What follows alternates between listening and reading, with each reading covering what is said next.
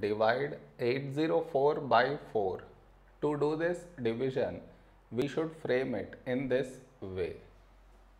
804 and 4 here.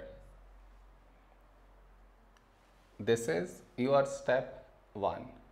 Next, here we have 8 and here 4. When do we get 8 in 4 table? 4 2's 8.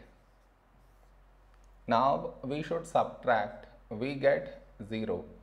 After this, bring down the beside number. So 0 down. Now here we have 0 and here 4. 0 is smaller than 4. So we should bring down the second number. And the rule to bring down second number is we should put 0 here. Then only we can bring this number down. Now 4, when do we get 4 in 4 table? 4 1's 4. Now we should subtract, we get 0.